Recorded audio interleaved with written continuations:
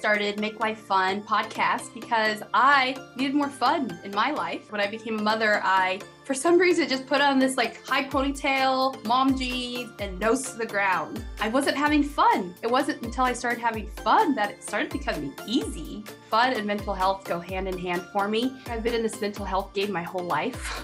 And I am so lit up to like help other people. I'm so lit up for other people to experience this because it's what my wish and my mission is for every woman, is to find safety within themselves. Because it took me a long time to get here.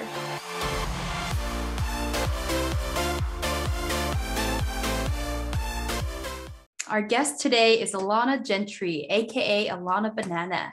She is a mom, wife, and podcaster and kid content creator. Her podcast is called Inspired Grownups. Today, we're delving into the reality of infertility and the quest to becoming a mother at any cost, any means necessary. Alana, I am so happy you are here. Welcome. Thank you for having me. I'm so happy to be here. Yes, please tell us about you. Well, I am, yes, everyone calls me Alana Banana. I grew up in Los Angeles. So most people say Alana. My parents are from Texas originally, although they lived in California for 50 years and then recently moved back to retire. So I was always known as Alana Banana, just so people got the pronunciation right. Although it doesn't bother me when people say Alana at all. Yeah, I grew up in Los Angeles as a performer. I was dancing at a young age, always loved to sing, doing acting stuff, and continued with music through my 20s. But it wasn't until my 30s that I just shifted my focus. I always have loved music, but wanted to move into working with kids. Children are so inspiring to me. I think it's really started with my brother. My mom had my brother when she was 41. He was a surprise. So he's 10 years younger than me. I was always the baby until he showed up. And when he came along, I was mini mom. I was 10 years old. I was obsessed with him. I loved helping out. And I feel like that is where the seed was planted as far as me wanting to be a mom. He now is one of my best friends. It took a while. I moved out when I was 18. So for the first 8 years of his life, we were super close. I was like a second mom.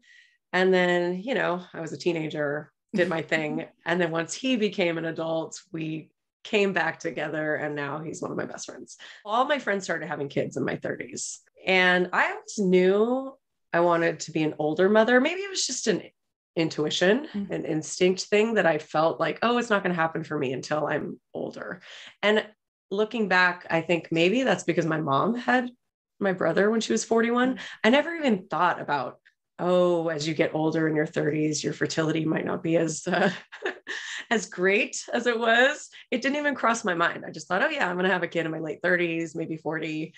And so I just lived my life and was playing music and helping my friends with their kids, and then started teaching parent in me classes. I never went to school to become a preschool teacher, but a friend of mine started a company and wanted me to be a part of it because I was playing music for kids at that time, and switched over to Alana Banana instead of Alana Gentry, which is my given last name, Gentry. And it just was the natural progression. Since everyone called me Alana Banana, I started doing children's music. I'm like, oh, I'll be the Alana Banana band. And then it turned into the Alana Banana show. But yeah. I love all that. And I can relate on so many things that you just said. I'm the oldest of 5, and I felt like I basically was a second mother to my siblings as well. And I think that was the reason why I waited to have kids, because I was like, I've done this already. So there was a part of me that it wasn't conscious, it was subconscious, that waited as well to have my first son. Now that I'm 30, I just turned 34 actually last week. And you're still young. You're still young. And so I could totally relate to that. And being the oldest too, me and my youngest brother, it's not just until like now that we're starting to like be able to relate, because we're so like the age gap, right? Yeah. Now my brother, he's in Seattle and I'm in LA, but he has a 4-year-old and a 1-year-old. And since I have a 13-month-old at home, we totally relate on that as well. I have an older sister too, but her kids are teenagers and adults now. So, but as far as working with kids, I just love being around their energy. in my early 20s, I started getting into yoga because I grew up dancing and I just wanted to stay flexible. So it was initially a physical choice of just getting into yoga. As I got more into the practice, I got more into the spiritual side of yoga and meditation and started diving into personal development. And I feel like working with kids really helps you stay present. Yeah. Because they are so present. They're just in the moment. And it's my favorite thing. One of my favorite things about them is just watching them be so present. And so that it reminds me to be present. And that has helped me in the last, well, I'm 46 now. So that has helped me tremendously in the last 15 years of hanging out with kids as my job to just be in the flow. I think it's kept me really young because even though I'm 46, I feel really young. I guess I would say I feel really like young. Oh, thank you. You're welcome. You know, you hear your parents, or I heard my parents say, like, I can't believe I'm this age. Even now they're in their 70s. I'm like, I don't feel like I'm in my 70s. And I'm starting to get it. You know, as a child, I had this, I think we all do. We put a stigma on what it is to be 40 or 45, or what is it going to be like at that time. And now that I'm here, I'm like, oh, it's really not that different. I feel wiser. I guess I have had more experiences, but I still feel super playful and excited for life and what's to come next and what can I learn. And I don't know if that's just my personality or if that is because I am surrounded by children, especially young children, babies, toddlers. That's my jam, babies and toddlers. Yeah, being around kids, I completely agree with you. Like it brings you to the present moment because that's all they know. They don't know yesterday, tomorrow. It's like right now. I'm hungry right now. I'm tired right now. Like I want to play right now. Like it's just so beautiful that you say that they're so inspiring to you because I feel the same way. And even not young children, but when I was teaching at the Aveda Institute as a cosmetology instructor, it was the same way. Being around that creative young minds of creating things and learning things. And because of them, I was so inspired by them going for their dreams that I was like, why don't I make one of my dreams come true? And I actually went traveling for 5 months solo around Southeast Asia, which would have never happened if I wasn't around that energy of like, create your dreams. Like you're the master of your dreams and you get to create them.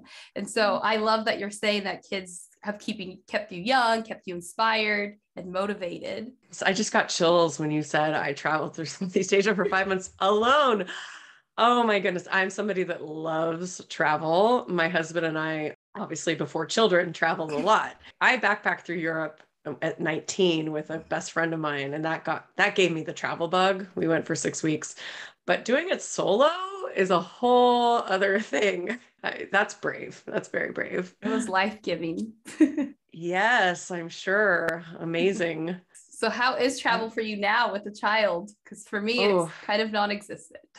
Yes. Well, I did take our girl on one trip on the airplane, actually, to visit my parents in Texas in June. And I was nervous, but she's pretty easygoing. So that helped. She was 8 months. So I feel like that's kind of a sweet spot before they get mobile. She did great. She's very social. So it was just like to see everybody.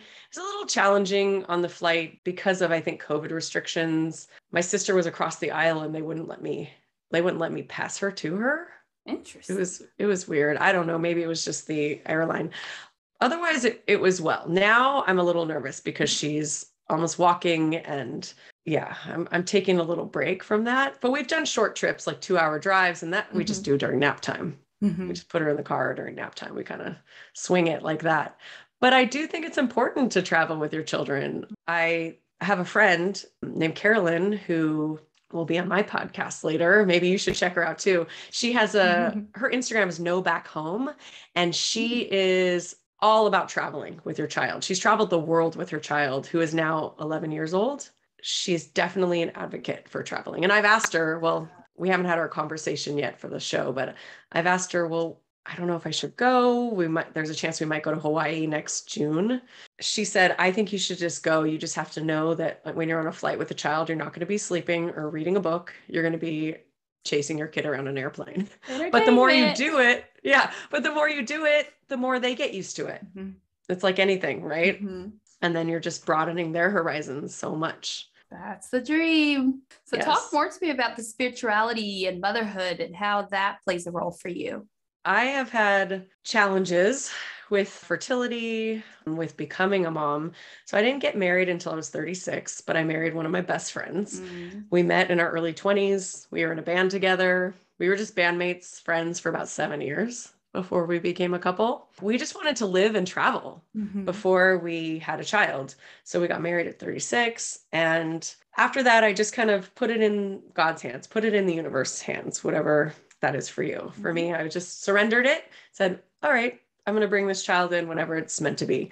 And after about 2 years, I started thinking, well, this isn't happening yet. So I guess I should go see if something's going on. So I grew up, my mom is very much into holistic healing and holistic health.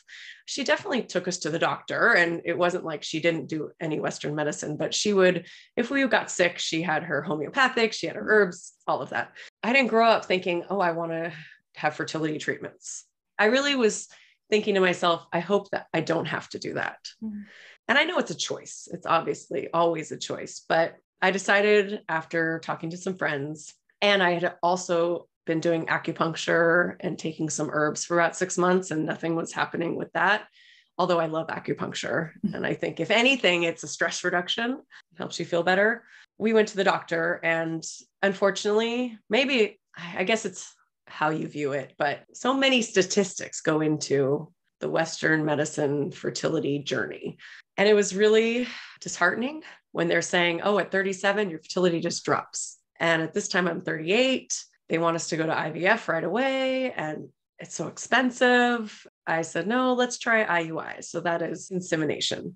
They basically track when you're ovulating. Most of the time, they'll give you some sort of medication to help stimulate your ovulation. Then when they know you're ovulating, they take a sample from the male and they'll spin it. They'll spin the sperm to get the best quality. It's kind of mind-blowing what they can do with science these days. And then when you're ovulating, you go in and they'll insert it, the sperm, the best sperm, close to where the egg would be. We ended up doing 3 rounds of that. And that is not that expensive. Some insurance will cover it, some don't, but otherwise, this was, I don't know how many years ago, 7 years ago, it tends to run around $1,200, all of that, which isn't crazy compared to IVF. We tried 3 rounds of that, and none of them were successful. And of course, each time it's disheartening. And after each time I would take a break, just get back to acupuncture, clean eating, meditating, praying, all of the things. And it wasn't until I was 41 that I said to myself, okay, if I don't try IVF, then I'm always going to wonder, will that be the thing that will bring our child in? And although it was very expensive, we were very lucky to have help from family and friends, which was a hard piece for me to receive in that way. And I think that was actually one of the biggest lessons I got from doing IVF, was letting people help me. I'm going to get emotional, but letting people help me, because I'm somebody that just wants to do everything on my own and take care of it. To be open to receiving in that way was huge. Looking back, I think that was one of the biggest lessons for me. So we did a round of IVF that is more intensive, more stronger medication. You're giving yourself shots. You're going to the doctor every couple of days for an ultrasound, blood work. It's a lot of poking and prodding. Of course, the hormones go along with that as well, because you're giving yourself these synthetic, actually, it makes your brain think it's producing more estrogen. So I was doing acupuncture along with it because I had heard from my acupuncturist and from other people that would help balance my hormones, but it was still an emotional time. You know, your body's changing, you're feeling bloated, you're emotional, a lot's on the line because a lot of money is on the line. And of course, I didn't want to let the people down that invested in this for me. And because I was 41, here's an example. One of my best friends from high school had some issues, fertility issues. She did IVF at 36 and gathered 17 follicles, 17 eggs. But for me at 41, they only got 6. Oh gosh. And you're like, okay, I guess it is true. You're not going to be producing as much. Again, they spin the sperm, they get the best ones, and they see after 5 days if an embryo has formed. Sometimes it works out and there's great that look good, and sometimes there aren't. So out of those 6, you might get 2 that looks good, which was our situation. So our doctor said, well, I don't want to just 2 is not a great ratio. We don't know if they're even genetically good. So let's do another round, which I was like, oh, let's do another one and try to gather as many embryos. We were grateful that he did help out with some cost things. And there are things you can apply for to get help financially, which we did.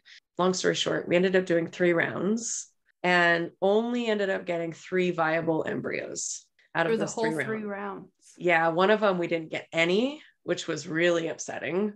After the 3 rounds, we got 3 viable embryos. And since we had already invested, we said, let's just do the genetic testing. Again, that's another cost, but we're like, we're in it.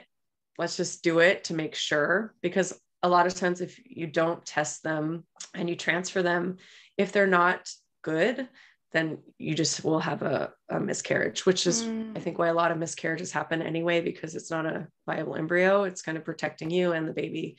So we did that. Now, my husband at the time, he still works as a musician and does weddings and corporate events.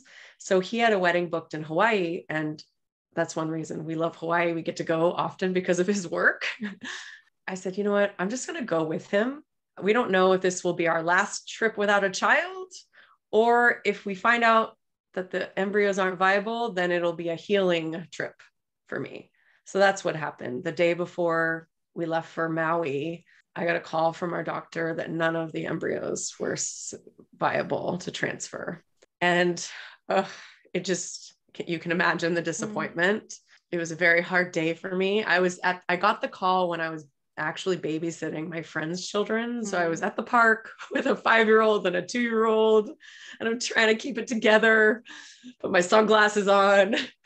But the saving grace was this Maui trip that happened the next day. I just got on the flight. Thank God nobody was sitting next to me. I just let myself cry. And it was the most healing trip I'd ever experienced. When you land in some place so beautiful, there's a shift in perspective, or there was, at least for me. Even though I knew I had to grieve what was happening, it's also, I got into the ocean and I'm crying and I'm asking this ocean to just heal me, the salt water to just take away my pain. And it's so hard to be sad when you're immersed in such beauty. So I highly recommend if anybody has something really upsetting that happens to them, if they're able to, even, you don't have to go to Hawaii, but go somewhere that's so beautiful. I feel like in nature, for me anyway, that nature is church for me. My yoga practice is church for me. Nature is that for me as well. It was a very healing experience to be in the water every day, to be surrounded by the mountains and the energy of Hawaii, that aloha energy people talk about. I just got a really great perspective. I said, okay, maybe this isn't the way for us then. And that's when I realized that I think one of the biggest lessons for me in IVF was the lesson of receiving, letting people help me. So we got home and we just put it on the back burner. I said, it's too much. Let's just live our life. Let's not think about trying to have a baby. Maybe I'm just supposed to be surrounded by kids that I work with. At this point, I'm teaching baby toddler music classes in Los Angeles. I'm around pregnant mamas all the time. I'm around hundreds of kids a week. I have a godmother to 6 children. So I'm like, this might be it for us. And I got okay with that for about a couple years. And then I decided to do a silent retreat. It was something I'd always wanted to do. A friend suggested a place down in San Diego in California. And I've never done anything like that before, but I said, okay, I'm going to go for 2 days. Let's see what that's about. Let's see what it's like to be quiet for 2 days and not look at my phone, not check email. And again, another great, amazing thing for me. I was writing a lot. I was meditating a lot, praying, reading spiritual text, and just kept coming through. You're meant to be a mother. You're meant to be a mother. You're meant to be a mother. I'm like, okay, then show me the way. Show me, how can I heal this? Backtracking a little bit, the year before, I did get into a support program of this woman who helps with fertility. Her name's Molly Nichols. I met her online. She's amazing. She works with journaling, visualization. She gets to the bottom of what emotionally are you holding back with as far as becoming a mama. And even though I didn't get pregnant after doing this program, it was therapy for me. I feel like I uncovered a lot of things. I want a career, but I want to be a mama. Can I do both? I grew up with a stay-at-home mom. So that was something subconsciously that I thought I wanted to do. Skip to the silent retreat. It's coming in. You're meant to be a mom. You're meant to be a mom. And I'm just like, show me the way. Okay. I'm ready. So yeah. So when I got home, I would listen to a podcast and someone would be talking about adoption. I would get a book from the library. I love reading memoirs. I love hearing people's stories, which is another reason why I'm excited about having my own podcast, is to hear people's stories. I feel like I get so much from that. But all these signs kept coming in about adoption. And my husband and I had talked about it before, but we weren't ready to step into that yet. So I brought it up to him a few months later. I said, look, this happened on my retreat, and I've been hearing this word, adoption. It's been coming up. And he goes, me too. Oh my gosh, me too. And we just hadn't talked about it. Oh my gosh. And so we're crying. We're like, oh my gosh, okay, are we going to do this? Let's do this. Let's do this. So then we're faced with, do we do private adoption or do we do foster to adopt? I had known through my music classes a couple of parents who have fostered to adopt, but I didn't know them well. So I didn't know their stories. So I just started asking around, like, can you tell me more about your experience? And one mom said, if you're going to foster to adopt, you really need to go into it knowing that it's fostering and that reunification with the bio family is the goal. So I said, okay, am I ready for that? Can I hold that? Can I handle that? And somebody I met connected me with a man who had worked at a private agency. So he knew that world, but then he fostered and ended up adopting siblings. I'm like, that's who I want to talk to. Somebody who's done both. Now, private adoption is very expensive. Again, it can be $30,000 to $50,000. And that's all legal fees and agency fees and things like that, which was like, are we going to try to get that money together, or are we going to do the fostering route? The man I talked to was very much an advocate for fostering for so many reasons, especially in Los Angeles. I don't know I'm sure every state is different, but there are about 25,000 children who need homes. One of my concerns was, of course, every child in the foster system is coming from trauma. That's a whole other piece of the puzzle. I was thinking, well, if a private adoption, are they going to have as many issues? And I hate to say it, but that was something that came into my mind. The way he looked at it was like, yes, most likely, a lot of times they are still coming from hard backgrounds, maybe substance abuse, but the biological mother knows enough that she's not ready for this. And she wants to find specifically the mother or the family, father, whoever, to take this child for her. In the foster system, you also get help from the state. You get money each month to help. They're on Medi-Cal, or in California, their insurance is taken care of for the whole 18 years. If they need any kind of therapy, that is provided for them. And then you have the support system from the foster agency. Now, some people don't go through a foster agency. Some people go through, in California, DCFS, Department of Children and Family Services. I think every state has one. I personally think it's better to go through a foster agency because you do have a support system there. Our agency has support groups.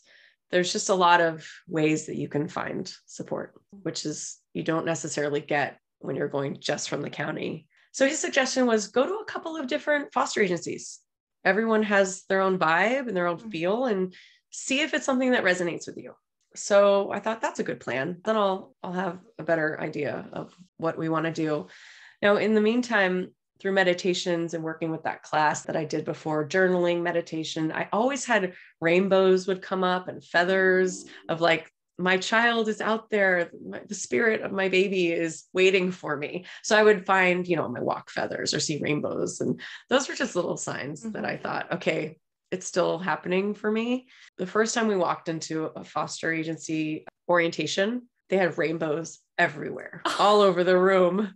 And I started crying and I'm like, okay, this is where we need to be. This just gave you chills. Yeah, this is where we need to be.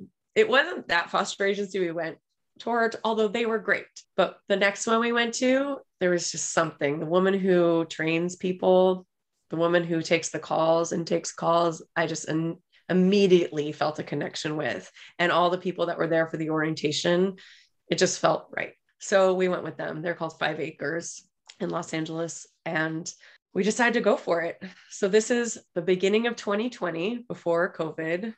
We do our in-person training. We got all of our in-person training done before COVID, and then COVID hit and we finished everything online. And it's definitely, when you get into fostering, I think private adoption, fostering, you just have to know they're going to find out everything about your life. You just have to be willing to share everything.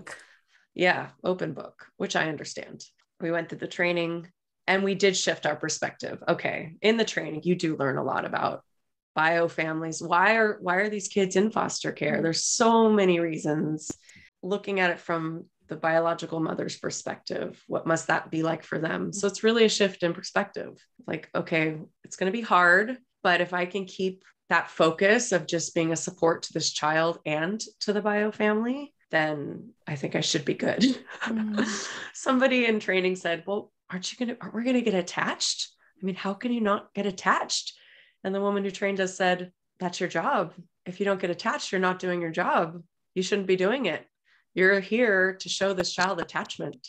What do you choose? Answer, yeah. Yeah. So we got certified at the summer 2020. A month later, we got our first intake call. Oh, wow. And we took in a newborn 10-day-old baby boy. Wow. Yeah. And had him for 3 months. Of course, since it was our first child and I'd been wanting a baby for so long, I was hoping it was forever. But he ended up moving on to the home where his brother was at, which I knew was the right thing for both of them so they could bond. And just last week, they reunited with their mom, their bio mom. She did everything she needed to do. She worked really hard. Once you meet them, I think every situation is different. But once you meet, for me, when I met his his birth mother, I should say, I liked her and I knew she was trying. And so that made me want to support her and helped me. Of course, I did get attached, but it helped me step back and say, what's best for this child? It's best for him to be with his mom if she is healthy enough to have him. And she worked really hard at doing that. So it was a celebration for everybody. But that week after he left, I was a puddle of tears, as you can imagine. We took a 3-week break. It was around the holidays. I went to visit my sister and I drove out to Texas to visit our family. That was nice too, having a break. And we got a call from our agency right after Christmas. And she said, no pressure. I know you needed time, but I'm just letting you know there's a real need. And I'm getting tons of calls for babies. Another thing, you can say what age range you wanted, because I've always worked with babies and toddlers, and I know how important the first 3 years of a child's life are in their development. That was what resonated with me. I wanted to be a part of that for a child. Plus we have small dogs, and I knew one of our dogs wouldn't love a running toddler in our house right away. Get tail pulled. Yes. Yeah. I felt a little guilty about wanting a baby, because I know there's so many older children. You hear the stories of the older children that need families. But in our agency, she said, don't feel guilty. I get calls for newborns all the time. They need a family just as much. And there are families that want a school-age child so they can keep their job and the child can go to school. So I had to let that go. 3 weeks later, the day after I got back from my trip, January 7th, we got a call at 3 p.m. for a 3-month-old baby girl. So she was the age that our first foster baby left us, 3 months. They tell you very little. So much of the information is confidential. It's like an onion. You learn more, the layers come off, you learn more as you go along. But the DCFS can only share a certain amount of information with you about why they were moved, background of the family, etc. So the little information they told us, we just initially said yes. And so 4 hours later, she showed up at our door, all smiles too, just like talking to us, gurgling, smiling. It's been amazing. It's been 10 months now that she's been with us. I don't know what the future holds. We have a relationship with her mom, and we have a good relationship. No matter what, I want to keep that, whether we adopt her or she reunites, because if she reunites, we want to be in her life. We want to be aunt and uncle to her. If we adopt, if her mom is healthy, we want her to know who her birth mom is, because we're learning that is going to be better for her. We don't want her to be a teenager and resent us. So we know there's a lot of counseling we're going to need around that as we go, but right now we're just taking it one day at a time. Just enjoying it. Oh, that story. Yes. I had goosebumps from head to toe so many times. So many times. I think you're such a strong and brave woman to be able to do all that and go through that journey, because I know that wasn't easy. Well, I think back to your initial question after my long, long story. No, that story needed to be told.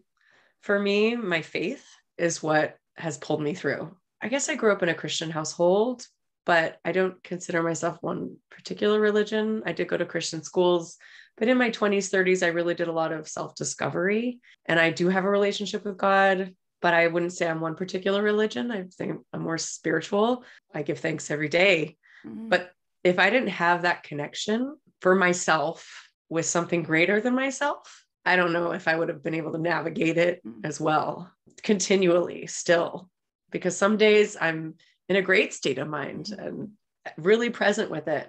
And then some days, just last week, we had a support group session with our agency and hearing stories of people who have been with a child for 2 years. And even though the county social worker and the attorney didn't think they should reunite, it's all up to the judge, and the judge reunited them, and having to just surrender that and say, okay, well, all I can do is what I did for 2 years for this child. Now it's out of my hands. And I cried so much that night in fear of what's going to happen to us. But then I had to check myself and say, that is happening that may or may not happen, like anything in life. Yeah. It may or may not happen. So all we have is this moment. Yeah.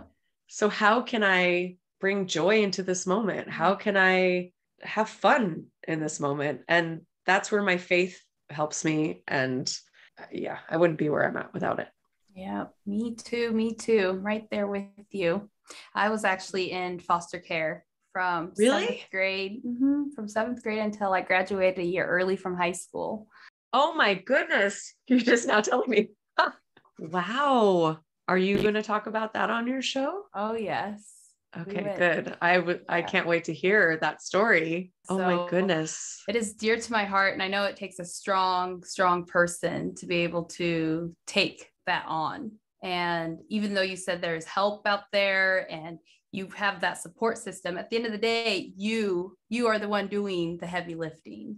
So that's why I wanted to give so much props to you. Oh, thank you. Heavy lifting, yes, waking up in the night and all those things, but also part of me feels a little bad for her birth mama in this, but I also get to see a lot of her firsts, her first steps, although I do share them with her birth mom.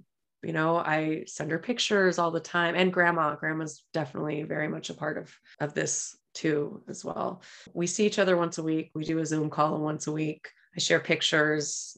I'm very open about where she's at. And it's so fun being able to experience things again for the first time. Yes. And I'm really excited for the holidays too. Christmas trees and all of it. And sharing music with her. I mean, music is my love, and she loves music, and I grew up dancing. She loves dance. Who knows if she'll do that as she's older, but I think she'll have an appreciation for it. When you're introducing her to it, that's so great. I want to go back to what you said about being able to receive was one of the biggest lessons you learned through your process of receiving help with your IVF treatment. And I know as a woman, I think that is a lot of our thing, is that it's hard to receive it. Like we can give it all day long, but the moment it comes for us to open up our palms and be like, thank you, it becomes like heavy for us. So how did you allow yourself to open up to receive? Because I think that is a huge, once you get that mind shift of opening to receive, life just gives you what you need because you're not scared to ask for it. Yes. And even though mentally I knew, I'd done a lot of work on myself prior to this, and I knew it's a cycle. You give, you receive, you give, you receive. But as somebody who just likes to do things on their own. I thought, of course I give birthday gifts. I treat somebody for dinner, like little things, not thousands of dollars worth of things. Although if I had thousands of dollars to give to somebody, I would for those things. So I was thinking to myself, well, why wouldn't I let somebody who has that give that back to me? It really started with my oldest friend. We met when we were 5. We were like inseparable through elementary school. She's now more like a sister, and came into a lot of money as she was older, of family. She got this inheritance.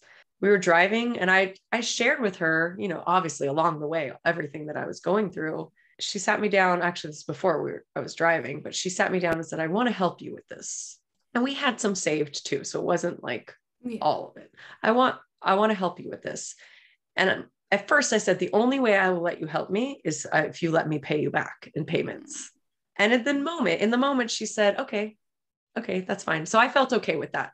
I didn't want her to think we were taking advantage of her situation. It made me feel okay to say, I can pay you back a monthly thing. And then driving in the car one day, she called me.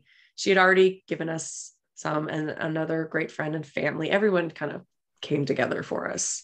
And with the family at this point, because my first friend, Ashley, had given us this chunk, that helped me open a little bit, because the other people that came forward, I knew where their heart was at. And I knew that they were like family, and I had to just get out of my own way. And they were all telling me, get out of your own way. This makes me happy. Let me do this for you. And I think when someone says that to you, you really have to listen, because I was thinking, you're right. If I had this, if I were in your shoes and I could provide this for you, and I know how important it is for you to have a baby, I would do that. So I really that was a shift. I had to put myself in their shoes and think I would do it too. So what's my problem? Like, get out of your own way. Maybe it's subconscious. I think a lot of it was just subconscious, old childhood beliefs of not having enough. My parents we were middle class, but there were times my dad lost his company at one point. There were times where we didn't have a lot. And so it was like, money doesn't grow on trees, all those things, you have to work really hard.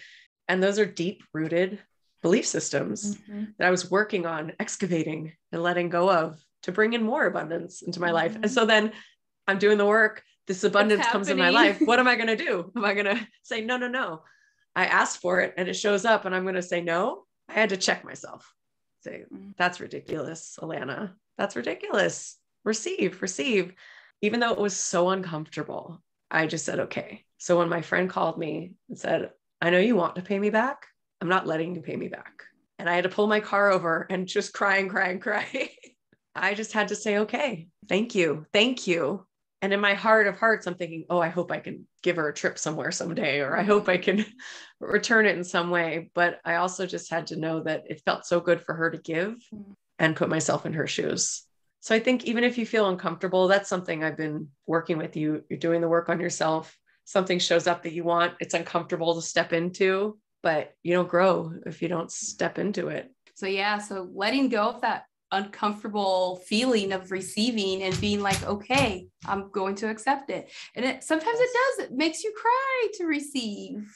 It does. Yes, it does. I've definitely gotten better about it from that situation. And because I've been able to give more as I've gotten older and, cultivated more in my life, and that feels so good. So I just, Yeah. And that's what you do when you receive, you open up to be able to give as well, because it can't just be one way. It has to be a give and receive type of thing. So I'm so glad that you were able to talk to us about that, because I think that's so huge for women. That's so huge. Yes. I think that's one of the biggest things is being open to receive, whether it is love, whether it is for you, like money, being able to receive like the kindness of a stranger, just even saying you're beautiful, like your outfit is cute. Like even that, sometimes you're just like, ooh, this old thing. You know what I'm saying? Exactly. Or even now with our little girl at home, even my husband saying, let me just take her for a little longer, like, so you can do some work. And sometimes because I love being a mama, I'm like, oh, I'll do it. Or let me get up with her in the night. And I'm like, no, receive it. Let him do it. Yes, exactly. It's in all areas. When it comes to receiving, we have to be aware of it first and then say, you know what, it might not be comfortable, but I'm going to do it. So I love that we're talking about this, and I love that we're talking about fostering into adoption. And I think this conversation is so much needed. Yes, I agree. And we would like to adopt. I mean, of course, after being with our girl for 10 months, we would love to adopt her. But if her mom does do the work that she's working on and heals her life and they reunite, we're going to support her in that as well.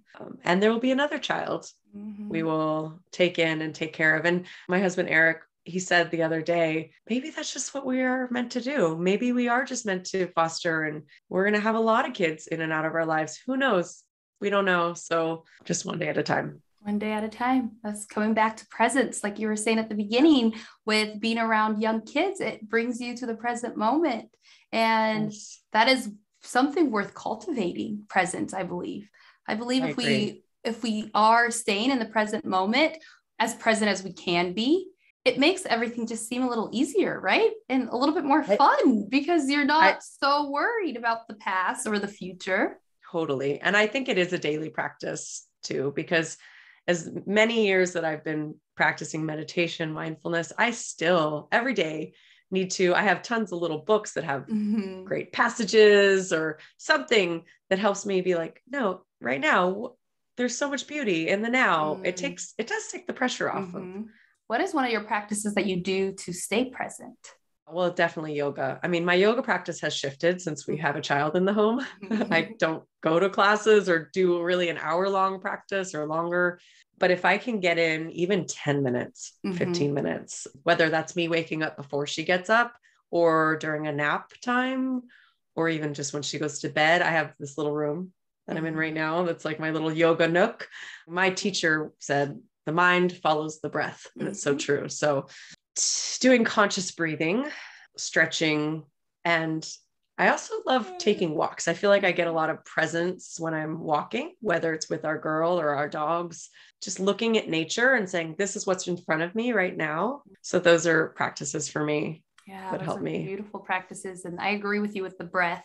If it takes one breath, if you would just notice one breath, that is enough to bring you back to this moment.